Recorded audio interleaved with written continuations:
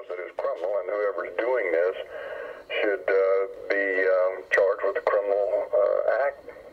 That this could kill thousands, if not millions, of people eventually. I mean, if you're inducing Alzheimer's disease on a worldwide scale, and you're inducing a number of diseases just from breathing it. I mean, within the lungs, you can produce asthma, you produce chronic lung disease. People who have pre-existing chronic lung disease will precipitously get worse because aluminum, as it enters the epithelium of the lungs, is going to produce intense inflammatory reactions, and that's going to produce worsening of their pulmonary conditions. Also, the aluminum is absorbed into the bloodstream, can be deposited in the heart. People with heart failure would get worse. People with hypertension would get worse. Numerous diseases could be precipitated and worsened by such an insane policy. But it is criminal. It's a criminal act. Yeah, no doubt. No one was asked permission to do this. This was not announced publicly. This was not entered into a public forum, so these health issues could be discussed. They just secretly have done it on a worldwide scale of an enormous proportion. For sure, all of the major energy companies find it very attractive. They're investing in it. All the transportation companies find it attractive. The major polluters want geoengineering. If it doesn't work, that's okay, but they bought themselves time. It gives them an excuse for not doing anything for another decade or another 20 years. Some figures. Okay, latest water test. Tested the rain. 13,100 micrograms per liter of aluminum in the rain in 2013. Normally, it should be 0. So 13,100 is pretty damn much, folks. It used to be 0, then it was 100s in the 2000s, and then since 2010, it's into the 1,000s and the latest 13,100. In the snow on Mount Shasta, pristine Mount Shasta, 61,000 feet, no, excuse me, 8,000 foot level, 61,000 micrograms per liter, 4 times the amount that is found in the soil up there. Where in the hell is this stuff coming from if it's not coming from the soil? Okay, pH of acid soils is 20 times more alkaline. The aluminum in the soil has doubled in the last 10 years. The rain normal was 5.6, it's 20 times more alkaline. Aluminum blocks essential nutrients. I am unable in my garden to restore normal pH, and that's because nanoparticles are now in the circulatory systems of both plants and humans. So welcome. Short, sweet, and simple.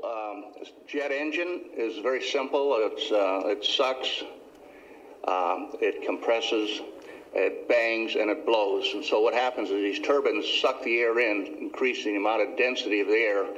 Goes into a combustion chamber where it's heated and expands again, comes out as thrust at a very high temperature, similar to when you blow up a balloon, you let the balloon go and it goes straight, flying off.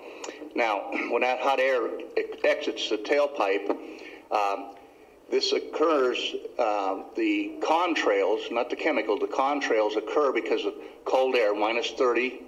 It takes a high altitude, around 30,000 feet plus, and that air turns to, there's carbon dioxide and water vapor in that exhaust. That turns to ice crystals, and that's what you see, the white stream behind it. Those white crystals of ice warm up, dissolve, and the smoke goes away. And it never lasts more than a minute. Usually it's in seconds, depending on outside air conditions. What we're seeing now, and I first could not believe it, and I started looking at the skies, and these are not normal. They're not natural.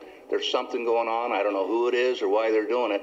All I can testify is it's not natural and it's not normal. It's got to be some outside influence doing that. Thank you. Statement issued by the United States Air Force that contrails become visible roughly about a wingspan behind an aircraft. A Boeing 757 has a wingspan of about 125 feet.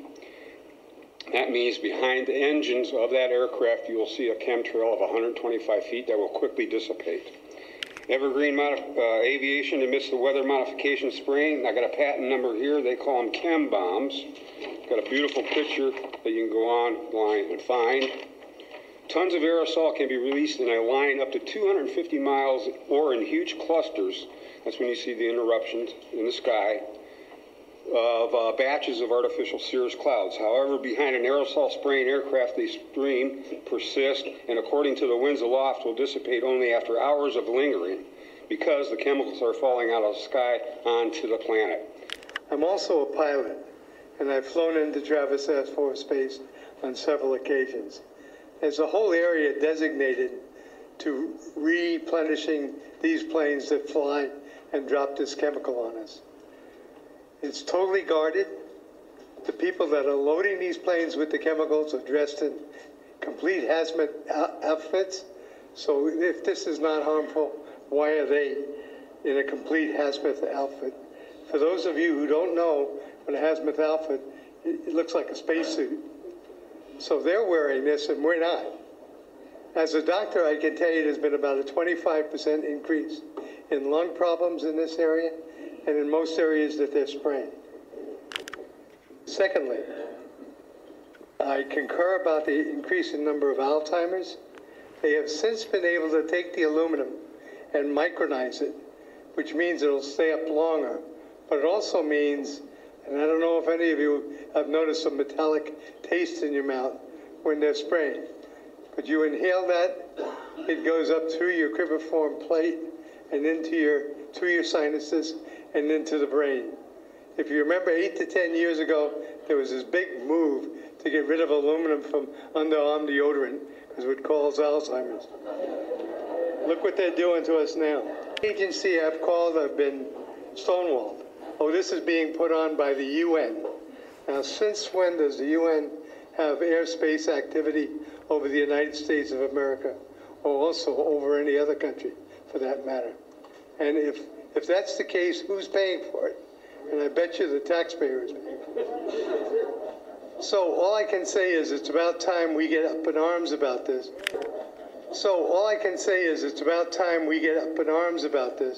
Because it is affecting our health. I look around and I see people are starting to look up and see this. Many times I've spoken about chemtrails, and I get this blank look on my face. What are you talking about? I'm saying, look up. As a pilot, before I fly, I look up. And so, boy, they're really out there working. If you've ever seen or heard of a grain silo explosion, where particles of grain grind against one another, produce a dust, and then one spark will set it all off in an explosion. This is kind of exemplary of what nanoparticles represents in terms of the impact that they have on the environment, because you can spread so many small little particles through the environment. It dramatically increases the surface area that's in that environment, because there's so many of them. When you look up at the sun and you see a white haze, that is aluminum floating in the air right now, and it's coming from the aircraft. Now, as it happens, the Air Force conducted a study starting in 1993. It was called In Vitro Toxicity of Aluminum Nanoparticles in Rat Alveolar Macrophages. That's a real fancy way of saying testing the effect of aluminum nanoparticles on the white blood cells in the little air sacs in your lung, the alveoli. And what they found in this 8-year study was that these particles, when you're exposed to them long enough, it suppresses the ability of your white blood cells to defend you from airborne infections coming into your lungs. So it suppresses your immune system. But they also found that these same particles, once they get into your system, they can actually go through the barrier in each one of the cells. They get inside the cells, and these particles can actually suppress the ability of mitochondria, which are in the cells that help to gobble up toxins and things that would be harmful to the nucleus and the reproduction process of the cells in your body. These processes are suppressed, and so essentially by breathing this material in, your immune system is dramatically suppressed. Now, in addition to this, the materials that are going into the environment right now, aluminum oxide nanoparticles and barium nanoparticles,